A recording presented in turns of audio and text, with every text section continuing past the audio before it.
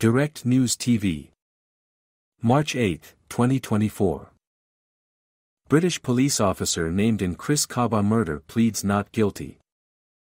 A British police officer, named for the first time as Martin Blake, has pleaded not guilty to the murder in 2022 of Chris Kaba, a 24-year-old black man.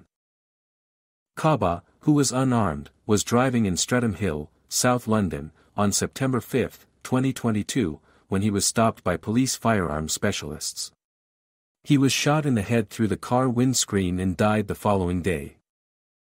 The officer who shot Kaba was previously identified only by the codename NX-121 because he had faced some threats to his safety.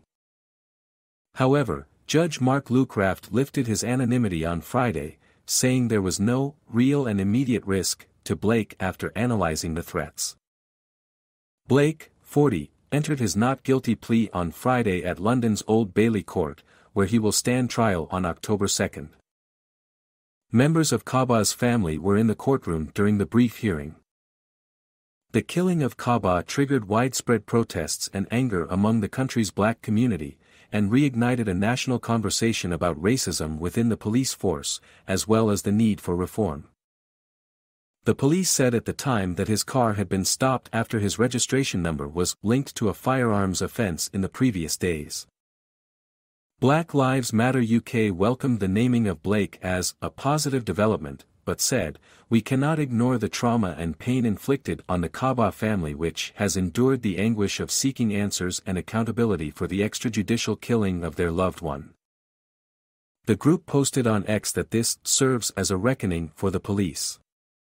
No longer can they hide behind anonymity while inflicting harm and terror upon our communities. Police officers must be held to account.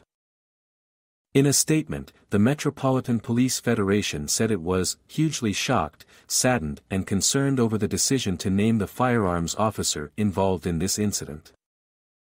Federation Chair Rick Pryor said that being a firearms officer in London is one of the world's toughest jobs. Officers, who volunteer for the role, know the responsibility and accountability that comes with it. It is a job like no other and they need fairness when it comes to scrutiny. Last March, an independent review of London's Metropolitan Police Service, Britain's biggest police force, said it was institutionally racist, misogynist and homophobic. The review, which was commissioned after a young woman was raped and killed by a serving officer, said the force must change itself or risk being broken up. My name is Kingsley.